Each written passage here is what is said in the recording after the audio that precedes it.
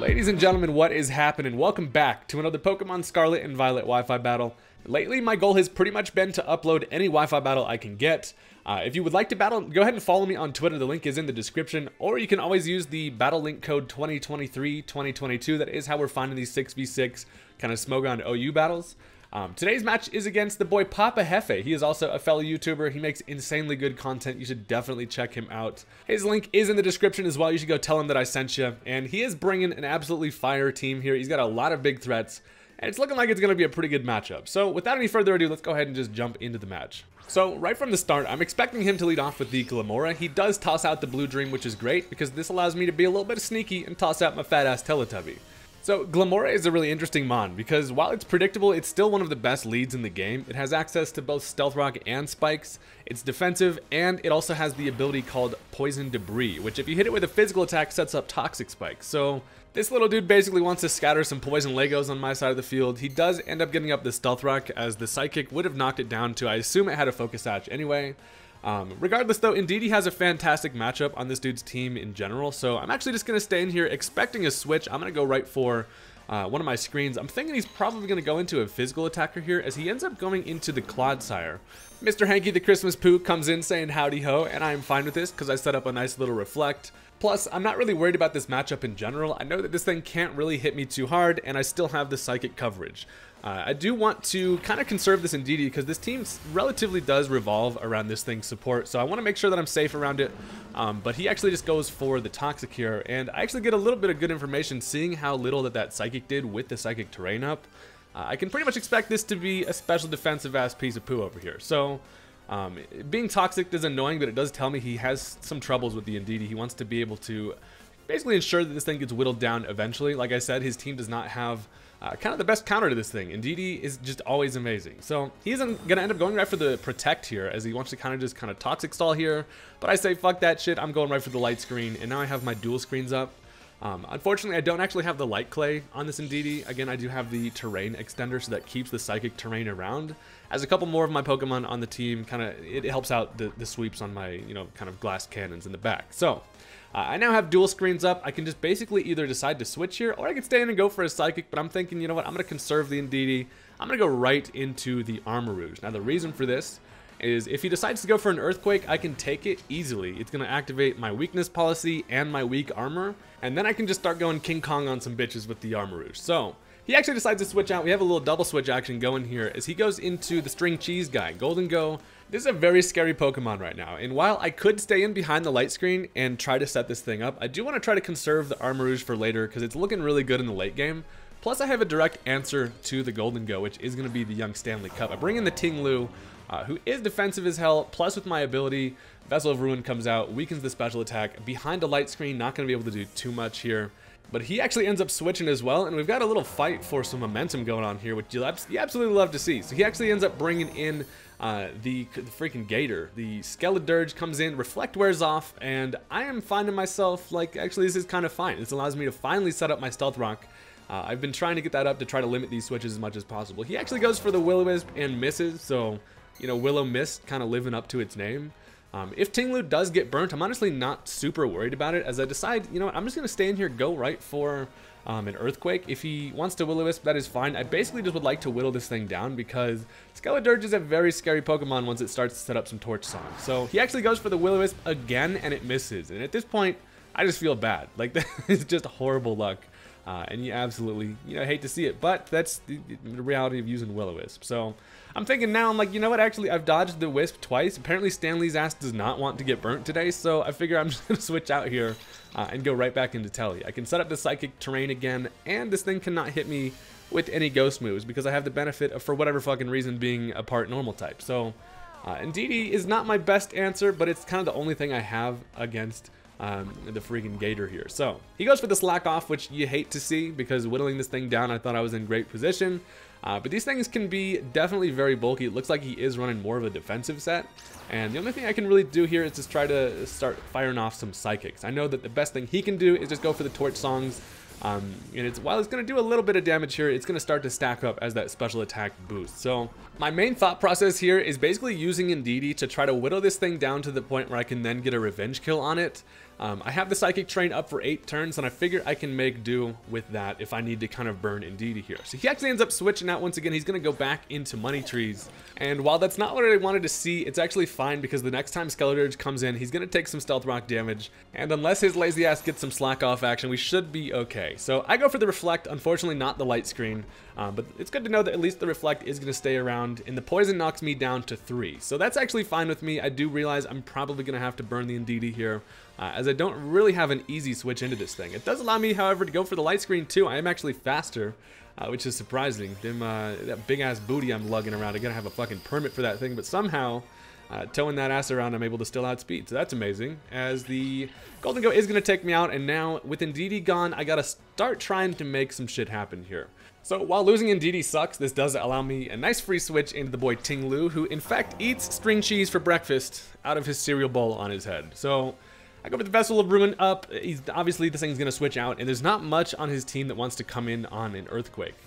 Now keep in mind, the main thing that I am worried about is going to be the cyborg-ass Tyranitar he has in the back, because that thing can be scary. Plus, we have not seen a Terra on either side, so the battle can easily switch up here. And I just got to make sure that I'm kind of on the right side of it. So he goes into Blue Dream. He knows that he can take the physical attack, activate the Toxic Debris, and now my ass has to step on Legos when I decide to switch in. Poison-coated Legos might be the most devious shit of all time, but I am able to take care of the Blue Dream, and now he gets a switch into young Bowser. This is probably one of the sickest new Pokemon. He does have this as the shiny as well, and I am afraid. I'm seeing this Earthquake thinking there's no way he just goes into this allowing me to just click Earthquake, right? So I'm thinking, do I taunt? He's going to set up.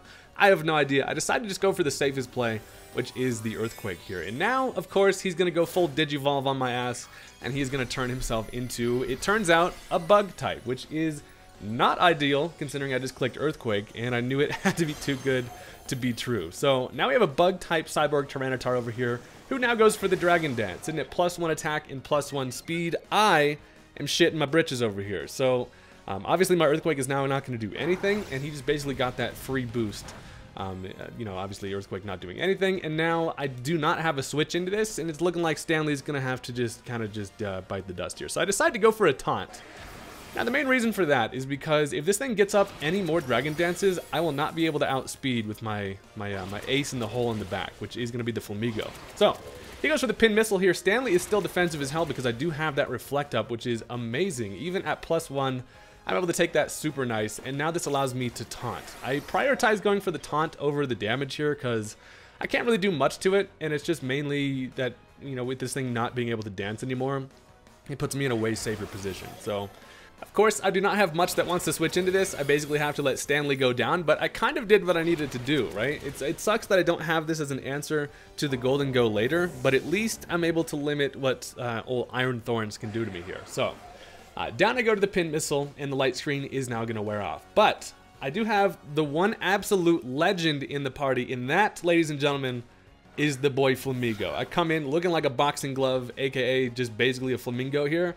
So who would win? One cyborg terrestrialized Tyranitar, or, hear me out, a flamingo? I go for the Brave Bird. I'm able to outspeed because I am Choice Scarf, and that is going to take care of the Iron Thorn. So without the Scarf FLAMIGO on the team, I truly did not have a whole lot that wants to deal with that thing, and that is one way to take care of it. Did not expect the Choice Scarf FLAMIGO, and that is amazing. So now he gets a free switch, goes into the Gholdengo again. Of course, now I do not have much that wants to come in on this thing because I've lost my Ting-Lu, so I'm thinking the only thing that can really switch into it is going to be the Tooth Fairy. Ready to bust some motherfucking teeth out with my giant ass hammer if I can take an attack or two. So I do take some Stealth Rock damage here. He goes for the Shadow Ball.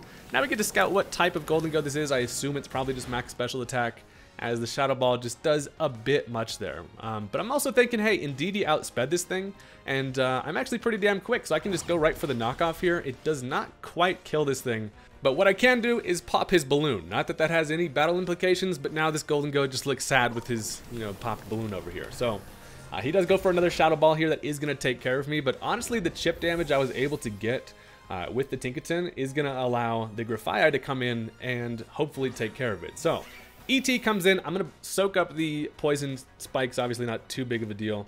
However, I wasn't able to make, you know, this Grafaiai happen like it's supposed to. It relies on the Psychic Terrain being up, this thing has the item called the Psychic Seed, which then pops upon switching into the Psychic terrain, both activating my Unburden and giving me a special defense boost. So I'm not going to be able to rely on the strategy that this thing is built around, but I do still have the Flamingo in the back, and it's looking like that might be my win condition if I can disrupt a little bit here. So I really would like to get a Swords Dance off, but I also would really not like to take an Earthquake, so I have to go for the knockoff here, get as much damage as possible. I say, fuck your leftovers, I'm eating them now, and he just goes right for the EQ here, which is going to take care of me. So unfortunate, Grafai did not, get the sweep that I was planning for, but sometimes that is the way she goes, boys. You gotta improvise every now and again. So now I have to basically go into Flamingo and pressure this this freaking pooper over here. So he knows that I'm Choice Scarf at this point because, of course, I was able to outspeed the +1 T-Tar, and I'm basically going to have to go for the Brave Bird here. So Hanky does go for the Protect, I guess just wants to scout out what I'm going to lock myself into. That is totally fine. He does not have any leftovers, plus a Brave Bird is easily in range to take care of this thing. And keep in mind, his final 2 Pokemon after this is going to be both Skeledirge and the King Gambit. So he's actually going to end up switching out here. He decides to go into the Skeledirge, which is great. If it goes King Gambit, that actually puts me in a pretty worse position here, but this Brave Bird is going to allow me to take care of the Fire Gator with the clown hair, and it actually the first one doesn't knock it out, but that's fine. We're going to overlook it because FLAMIGO is an absolute legend over here. I don't care how skinny his legs are. He's still going to outrun your ass and just knock your ass out. So down goes the Skeledirge. Now he gets a free switch, goes back into Mr. Hanky, surprisingly. Maybe hoping that he is able to take a Brave Bird here, but it's looking like after the Stealth Rock damage, FLAMIGO is able to just clean up here. And that is, I'm proud of my little dude. Now keep him, I actually have the wrong ability on this thing. I have Co-Star on it. I'm supposed to have Scrappy to be able to hit Ghost types, but I just didn't have an ability patch. So my dude's running his doubles ability in a singles battle, and he doesn't even give a shit. That's how badass the Flamingo is. So the Protect, for no reason, basically just going to prolong the inevitable death of Poopsire here. And now he goes into his final Pokemon, which is going to be the King Gambit. Now this is the scariest thing of all time. This new Bisharp evolution has Supreme Overlord as an ability. Now that gives you 10% attack boost based off of how many Pokemon on your side has fainted. So he does his final Pokemon, you can do the math. I go right for the Brave Bird here as I cannot switch. I basically have to let Flamingo go down here, and then I have the Armarouge to try to make it happen. Brave Bird obviously does nothing. Would have been real nice if I wasn't Scarf there to just go for, the close combat. So he actually goes for the Iron Head, which is amazing. And now I'm thinking, okay, the Crimson Chin is still alive, and boys, if this boy is still out here, there is still a chance. So I'm really hoping that this thing is in fact Choice Scarf. I can go for the Armor Cannon, and I can knock this thing out if it is. It goes for the Iron Head, tells me it is Scarfed. I'm able to live it thinking, oh my god, all I have to do is get this attack off. Weak Armor activates, and I flinched, which is absolutely insane. But what that does do is it allows me to now outspeed. With that speed boost, I'm able to outspeed the Scarf King Gambit. I can go right for the Armor Cannon, and it is going to knock it out. So that is absolutely insane. He did mention if he would have gone for any other attack against the Flamingo, he actually would have likely been able to take care of the Armarouge, but he mentioned that he kind of just an oversight, not thinking that the Armarouge was the last Pokemon left. So I'm telling you, if the Armarouge is alive, there is still a chance. If he had clicked Sucker Punch against the Flamingo, it would have been game over, but it made for way more of a dramatic effect with the flinch and then the weak armor outspeed at the end there. So regardless, super good match. Again, Papa Hefe is a fantastic channel. Go ahead and check him out and leave a like on the video if you enjoyed. I do appreciate all the support, and I will catch you guys next time. Peace out.